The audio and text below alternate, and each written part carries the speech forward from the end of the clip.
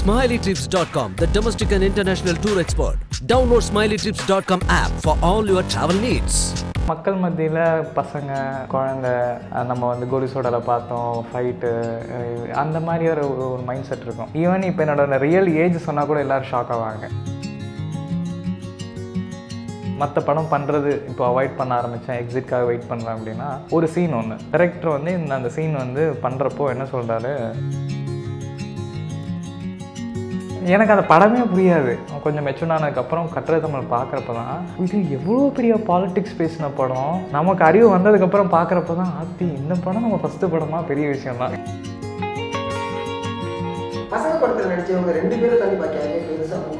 இப்போது நம்ம அப்படி எதுவும் ஃபீல் பண்ண முடியாதுன்னு நினைக்கிறேன். ஏன்னா கோலி சோடா 1.5 பண்ணிட்டு இருக்காங்க. கோலி சோடா ஓ சொல்லக்கூடாதா?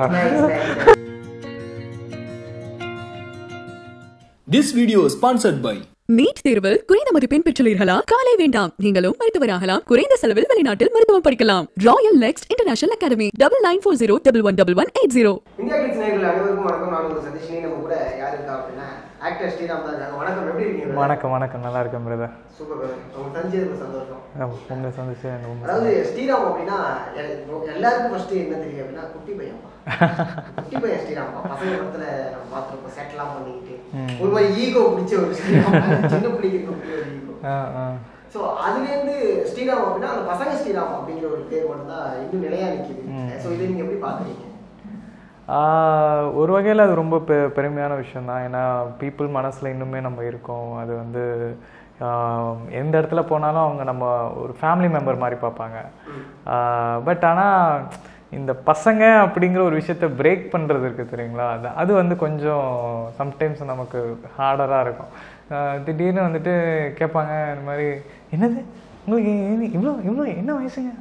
அச்சோ அப்படின்னா கேட்பாங்க. நான் சொல்லுவேன், என்ன என் வயசு அப்படின்னா, என்னங்க நீங்கள் சின்ன குழந்தை நினச்சா அதுக்குள்ளே இவ்வளோ பெருசாக வளர்ந்துட்டீங்க அப்படின்வாங்க. நான் அப்புறம் கேட்பேன் அவங்கள, பசங்க படப்போ உங்களுக்கு என்ன வயசு? ஆமாங்க, நானே சின்ன பிள்ளையா இருக்கேன், வளர்ந்துட்டேன், வருஷம் போயிடுச்சுங்க. டைம் ரொம்ப ஃபாஸ்ட்டாக ரன் ஆகுது. பட் ஆனால் இப்போ வரைக்கும் என்னால் ஃபீல் பண்ண முடியல. எனக்கு என்னமோ ஒரு கொஞ்ச நாளைக்கு முன்னாடி ஒரு 2-3 வருஷத்துக்கு முன்னாடி நடித்த படம் அப்படிங்கிற ஒரு ஃபீல் தான் இப்போவும் எனக்குமே இருக்குது.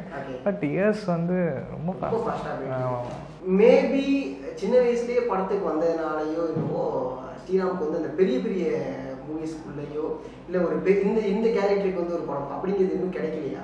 பேசிக்கலாக வந்து எங்கள் அப்பா அசிஸ்டன்ட் டைரக்டர், எங்கள் ஃபேமிலியில் நிறைய பேர் சினிமாவில் இருந்திருக்காங்க.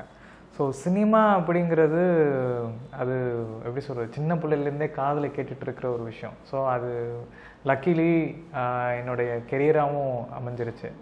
ஸோ ஸ்டில் ஐ ஃபீல் நம்ம அதுக்கான ஸ்டெப் இன்னும் எடுக்கலை. நான் இன்னும் அதுக்கான ஒரு கரெக்டான ஒரு ஸ்டெப் எடுத்து வைக்கலன்னு தான் ஃபீல் பண்ணுறேன். சான்ஸ் இல்லாமல் இல்லை, என்றைக்குமே என்னை பொறுத்தளவில் சான்ஸை நம்ம தான் உருவாக்கணும்.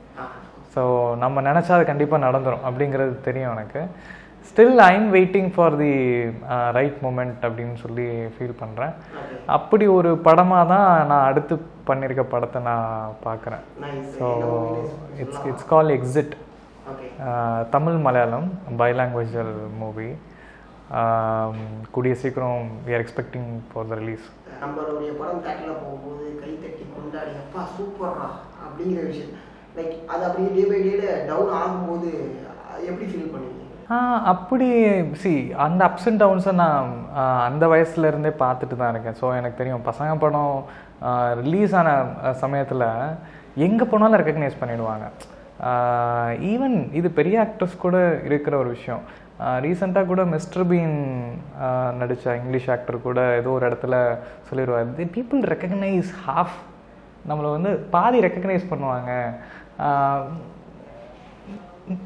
நீங்கள் தானா அப்படிங்கிற மாதிரி இதுவாங்க. ஏன் நம்ம கெட்டப் சேஞ்ச் ஆகிருப்போம், அதே மாதிரி நம்ம சின்ன வயசுலேருந்து வளர்ந்துட்டு வேறு இருக்கோம், உருவம் வேறு மாறிட்டே இருக்கும். ஸோ ஒரு ரிலீஸ் அப்போது பீப்புளோடைய அட்டென்ஷன் வந்து முழுசாக அவங்க மைண்ட்குள்ளே நம்ம இருப்போம். ஸோ அந்த ஃபோக்கஸ் க்ரியேட் ஆகும்.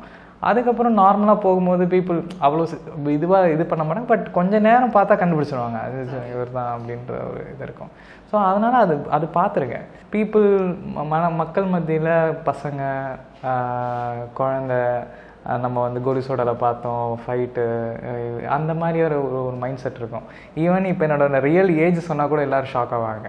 என்னோட ஏஜ் 27. 27 அப்படின்லாம் நிறைய பேர் கேட்டிருக்காங்க. ஓகே சரி, இப்போ ஆக்சுவலாக என்ன பண்ணிருக்கீங்க? ஐ மீன் சினிமா இல்லாமல். சினிமா வந்து சினிமா இஸ் மை ஹார்ட். சினிமாவில் ஒரு விஷயம் பண்ணணும் அப்படிங்கிறது தான் ஒரு பெரிய ஐடியாலஜி எனக்கு. ஸோ அது என்றைக்குமே மாறாது. But I have some other side for me also. I'm a basically environmentalist. So நான் ஃபாரஸ்ட் பற்றி நிறையா ரிசர்ச் பண்ணுவேன். ஸோ அதை பேஸ் பண்ணி now I am working on green renewable technologies. So அது ஒரு பார்ட். பீப்புள் நம்ம ஹீரோ ஆகிட்டோன்னு வச்சுக்கோங்களேன், நம்மளை போட்டுறதுக்கு மக்கள் அவ்வளோ பேர் இருக்காங்க. நான்லாம் தேட்டர் அன்னைக்கு படம் ரிலீஸ் ஆகிட்டு தேட்டரை விட்டு வெளியில் வந்தப்போ மக்கள் அப்படியே தூக்குவாங்க. ஒரு படத்தில் விவேக் டான் சுற்றிட்டு இருக்கும்போது ஆமாம் இவங்களுக்குலாம் என்ன பண்ண அப்படிங்கிற கேள்வி எனக்கு வந்திருக்கு. ஸோ ஆமாம், இவ்வளோ பேர் நம்மளை வந்து ரெக்கக்னைஸ் பண்ணுறாங்க, இவ்வளோ பேர் நமக்காக கத்துறாங்க, தன்னோட எனர்ஜி கொடுக்குறாங்க, தான் கஷ்டப்பட்டு சம்பாதிச்ச ஒரு காசை வந்து போட்டு படம் பார்க்குறாங்க. ஸோ இந்த கேள்வி எனக்கு வந்திருக்கு. சரி, நான் இவங்களுக்கு நம்ம என்ன கொடுக்குறோம் இல்லை என்ன கொடுப்போம் அப்படிங்கிற ஒரு இது இருக்குது. சரி, நம்ம வந்து அவங்களுக்கு ஒரு நல்ல டைம் தரோம், அவங்கள என்டர்டைன் பண்ணுறோம், அதை தாண்டி நம்ம ஏதாவது ஒன்று தரணும் அப்படிங்கிற ஒரு பர்சனல் கிராட்டிடியூட் எனக்கு வந்து அப்பத்துலேருந்தே இருந்துச்சு. ஸோ அதுக்கு I am working some other things. அப்படியே சினிமாவில் டோட்டலாக அந்த சயின்டிஸ்ட்டுங்கிற ஒரு விஷயத்தை பார்க்கும்போது இது ரொம்ப டிஃப்ரெண்ட்டாக இருக்குது. என்னதான் அந்த மனுஷன் என்ன பண்ணிட்டு அப்கமிங்கில் நீங்கள் ரிஜெக்ட் பண்ண ப்ராஜெக்ட்ஸ் ஏதாவது இருக்கா? இல்லை, ரீசெண்டாக நான் நிறைய ப்ராஜெக்ட்ஸ் அவாய்ட் பண்ணேன். விகடன்லேருந்து ஒரு ப்ராஜெக்ட் வந்துச்சு. இது மாதிரி 2-3 ப்ராஜெக்ட்ஸ் வந்து நான் வேண்டான்னு ஒரு இதில் இருந்தேன். ஸோ நவரசாவில் இருந்தால் நான் என்ன பண்ண ஆரம்பித்தேன், நம்ம நடிக்கிறதோட வேல்யூ என்ன, நம்ம அதுக்கு என்ன இன்புட் கொடுத்தா அந்த அவுட்புட் எப்படி தெரியும், அந்த அவுட்புட்டுக்கு ஆடியன்ஸ் எப்படி ரியாக்ட் பண்ணுவாங்க, இதெல்லாம் முன்னாடியே ப்ரியராக ஜட்ஜ் பண்ண ஆரம்பித்தேன். ஸோ ஜட்ஜ் பண்ண ஆரம்பிக்கும் போது ஓகே, இதுக்கு இப்படி இதுக்கு இப்படி அப்படின்னு. ஸோ இதில் இன்னும் கொஞ்சம் நல்லா பண்ணலாமே, இந்த இடத்துல கொஞ்சம் இன்னும் கொஞ்சம் ஆட் பண்ணலாம், இந்த இடத்துல இன்னும் கொஞ்சம் கரெக்ட் பண்ணலாம் அப்படின்னு சொல்லி பெஸ்ட்டான ஈச் அண்ட் எவ்ரி ஷாட்டுமே கான்சன்ட்ரேட் பண்ணி பெஸ்ட்டாக பண்ண ஆரம்பித்தோம். நான் எதுக்காக மற்ற படம் பண்ணுறது இப்போ அவாய்ட் பண்ண ஆரம்பித்தேன், எக்ஸிட்காக வெயிட் பண்ணுறேன் அப்படின்னா, ஒரு சீன் ஒன்று டைரக்டர் வந்து அந்த சீன் வந்து பண்ணுறப்போ என்ன சொல்கிறாரு, சார் இதை வந்து இப்படி கொஞ்சம் கஷ்டம் அப்படின்னு. நான் டைரக்டர் சார்கிட்ட ஒன்று சொன்னேன், சார் நான் வந்து ஒரே ஒரு வாட்டி தான் இந்த சீன் பண்ண முடியும், ஏன்னா அதுக்கப்புறம் நான் எமோஷனை ஃபுல்லாக கொட்டிட்டேன்னா என்னுடைய மசில்ஸ் அரெஸ்ட் ஆகிடும், அதுக்கப்புறம் அந்த ரியாக்ஷன் என்னால் கொடுக்க முடியுமான்னு தெரியாது. ஸோ ஒரு வாட்டி நான் நடிக்கிறேன், கரெக்டாக நீங்கள் எடுத்துக்கங்க அப்படின்னு. டைரக்டருக்கு கான்ஃபிடென்ட்டே இல்லை ஒரு டேக்கில் இது முடியும் அப்படின்னு. அவர் 2-3 டேக் போகும் அப்படின்ற ஒரு ஐடியாவில் இருக்கார். நான் சொல்கிறேன், சார் இது ஒரு டேக் தான் நான் பண்ணுவேன், நீங்கள் கேமராமேன் எல்லார்ட்டையும் சொல்லி வச்சுருங்க, அந்த ஃபோக்கஸ்லாம் கரெக்டாக பார்த்துக்குங்க அப்படின்னு எல்லாம் சொல்லிவிட்டு அந்த ஷாட் ஒரு டேக் முடிச்சுட்டு நான் பாட்டு எந்திரிச்சு வந்துட்டேன். ஷூட்டிங் அதுக்கப்புறம் ஒரு 20 நாள் போயிருக்கோம். 20 நாளும் அங்கே வந்து ஸ்பாட் எடிட்டிங். செட்டில் இருக்கிற எல்லாரும் அந்த சீனை மட்டும் ரீப்ளே பண்ணி பார்த்துட்டு அழுதுட்டு போவாங்க. எனி ஐ மீன் பொட்டன்ஷியல் பேஸ்ட் கேரக்டர், ஹீரோனா லீடு, ஹீரோனா மாசு அப்படின்ற இது இல்லாமல் வேற ஒரு விஷயத்தை கேரி பண்ணிட்டு போகக்கூடிய ஒரு கேரக்டர், ஒரு நெகட்டிவ் இதை திங்க வந்து கேரி பண்ணிட்டு போகக்கூடிய ஒரு கேரக்டர். ஸோ இதுவாக தான் இருக்கணும் அதுவாக தான் இருக்கணுங்கிறது எனக்கு என்றைக்குமே ஐடியா இல்லை. கதையோடைய விஷயத்தில் இந்த கேரக்டர் ஸ்ட்ராங்காக நிற்குதா, இந்த கேரக்டர்னால கதையினால ஏதாச்சும் ஒரு மிகப்பெரிய விஷயம் மாறுதா, அதே மாதிரி மக்களுக்கு அந்த படம் போய் ரீச் ஆகும் போது அது வந்து ஒரு நல்ல ஒரு இம்பேக்டை க்ரியேட் பண்ணுதா. ஏன்னா லக்கிலி என்ன ஆயிடுச்சுன்னா, பசங்க படம் பண்ணுறப்போம் சரி, கோலி சோடா பண்ணுறப்போ அந்தளவுக்கு நம்ம கதை நாலேஜ்லாம் கிடையாது. பட் ஆனால் இப்போ நிறைய படம் பார்க்குறோம், அதுலேயே மூழ்கி வந்து எந்திரிச்சு வந்துட்டோம். ஸோ ஒரு மெச்சூர்டான ஒரு வயசுக்கு வந்ததுக்கப்புறம் லக்கிலி நம்ம வந்து நல்ல ஹேண்ட்ஸ் கிட்ட இருந்தோங்கிறது எனக்கு இப்போ ஃபீல் ஆகுது. ஏன்னா நம்ம பிளான் பண்ணி போகல, லக்கிலி ஒரு நல்ல ஒரு சொசைட்டிக்கு ஒரு நல்ல மெசேஜ் ஃபைனலாக எண்டில் வந்து பசங்க வந்து ஒரு நல்ல ஒரு இது கொடுத்தது. ஈவன் நான் பண்ண கட்டுறது தமிழ் கூட ஒரு டார்க் ஷேட் மூவியாக இருந்தாலும் ஒரு மிகப்பெரிய பாலிடிக்ஸ் பேசின ஒரு படம் அது. ஸோ அந்த மாதிரி லக்கிலி நல்ல குட் ஹேண்டன்ஸ்லேயே இருந்துட்டேன். ஸோ அதை கேரி ஃபார்வர்ட் பண்ணி கொண்டு போகணுங்கிற ஒரு திங்க். எதுவுமே உங்களுக்கு தெரிஞ்சிருக்காது, எனக்கு அந்த படமே புரியாது. எனக்கு வந்து ராஜா சாரோட சாங்கும் யுவன் சங்கர் ராஜா சாரோட ஒரு அந்த ஆமாம் ஒன்றுமே தெரியாது. இப்போ கூட தேட்டரில் பார்க்குறப்போ அந்த பறவை எங்கே இருக்கிற சாங் கேட்கும்போது நல்லாயிருக்கும் அப்படிங்கிற அந்த ஒரு ஃபீல். ரீசெண்டாக கொஞ்ச நாளைக்கு அப்புறம் கொஞ்சம் மெச்சூர் ஆனதுக்கப்புறம் கட்டுரை தமிழ் பார்க்குறப்ப தான் இது எவ்வளோ பெரிய பாலிட்டிக்ஸ் பேசின படம், ஏன்னா ஒரு பெரிய டிரான்ஸ்ஃபர்மேஷன், ஒரு எக்கனாமிக்கல் டிரான்ஸ்ஃபர்மேஷனை பற்றின பேசின படம் அப்படிங்கிறது நமக்கு அறிவு வந்ததுக்கப்புறம் பார்க்குறப்ப தான் ஆத்தி இந்த படம் நம்ம ஃபஸ்ட்டு படமாக பெரிய விஷயம் தான் அப்படிங்கிற ஒரு ஃபீல் இருந்தது. பசங்க படத்தில் நடிச்சவங்க 2 பேரும் தண்ணி பாக்கியாலே பெருசாக இல்லை இப்போது நம்ம அப்படி எதுவும் ஃபீல் பண்ண முடியாதுன்னு நினைக்கிறேன். ஏன்னா கோலி சோடா 1.5 பண்ணிகிட்டு இருக்காங்க. கோலி சோடா ஓ சொல்லக்கூடாதா? அதுதான் அது 2 டீமும் சேர்ந்து நடுவில் ஒரு படம். ஸோ இது Z5 பண்ணிட்டு இருக்காங்கன்னு நினைக்கிறேன். ஆமாம்.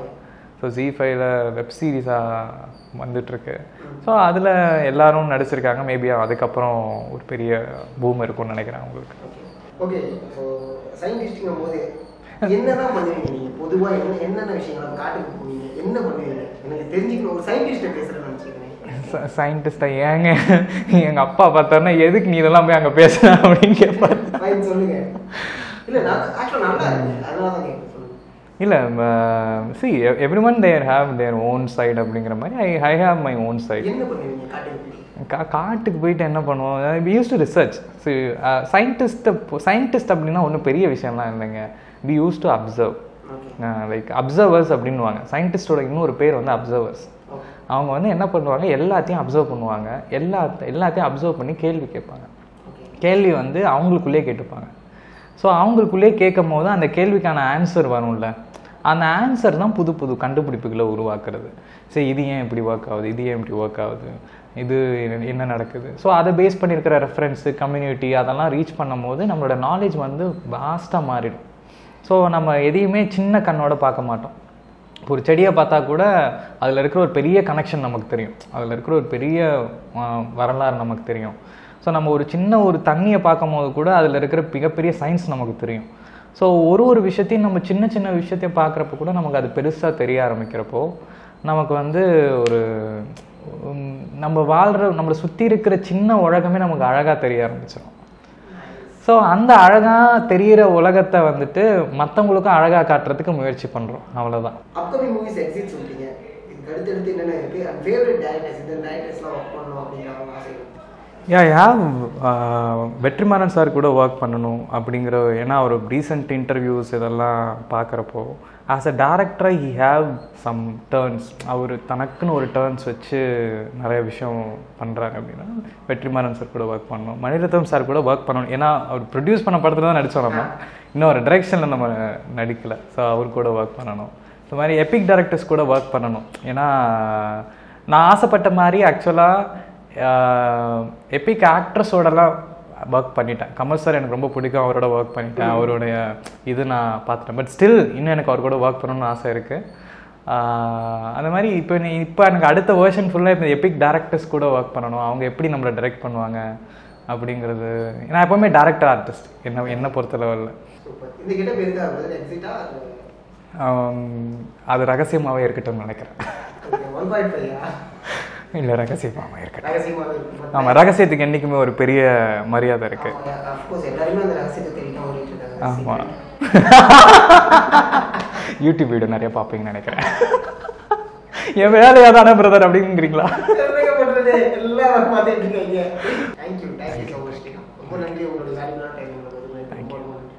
Thank you so much. SmileyTrips.com, the domestic and international tour expert.